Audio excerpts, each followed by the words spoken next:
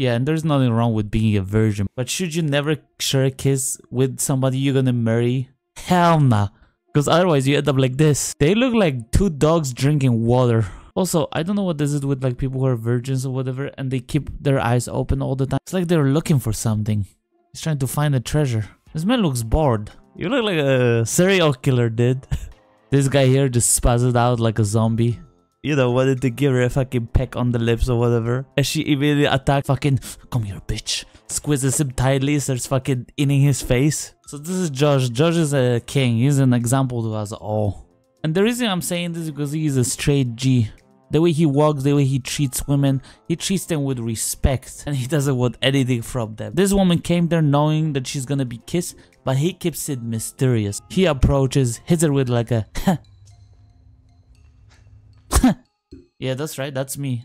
I'm the G Josh. Gives her a kiss on the hair and just leaves. Doesn't even look at her. Now that's a G. Hands behind your back. Boom, you're going to jail.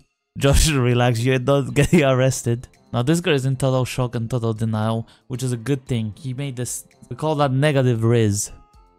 In fact, the negative riz is so powerful that after kissing this girl, she wanted to marry him. Now from that first kiss, he knew it was love. That's why he kept his eyes open the whole time.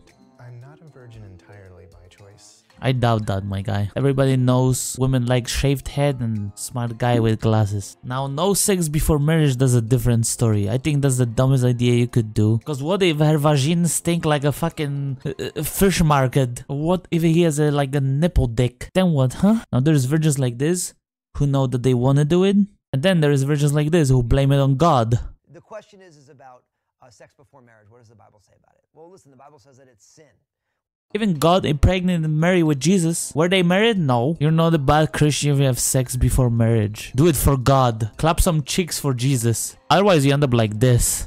They are so sexually charged, they're like eyelash fucking. Anyway, you may eat your bride.